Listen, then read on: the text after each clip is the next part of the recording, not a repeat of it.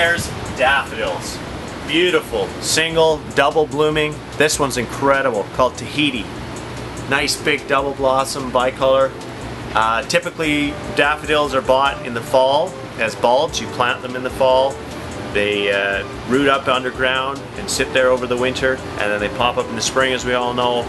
Beautiful blooms in the early spring. Really tough, can take the frost.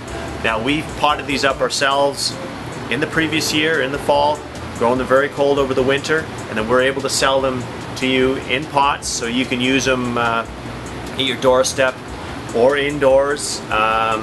Gain higher temperatures, they will bloom out quicker, so it's nice to keep them nice and cool and fresh, and the flowers will last a lot longer. Great centerpieces for planters, and once they're done flowering, you can plant these bulbs in your flower bed or your perennial bed, and they will come back for you next year, and you can enjoy them in your yard. So it's a very good value for you.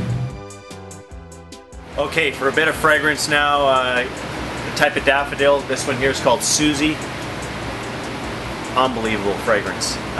So again, for not only color and texture in the spring, it's nice to have a bit of fresh perfume as well. So a great example of that with this type of daffodil is Susie. But nothing beats the hyacinth. We have those as well. Some examples of them are over here. Got a nice selection.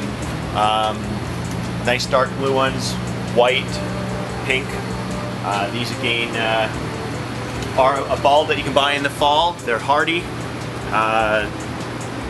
Work great in containers. You can put them in your flower bed and they'll come back for you again next year.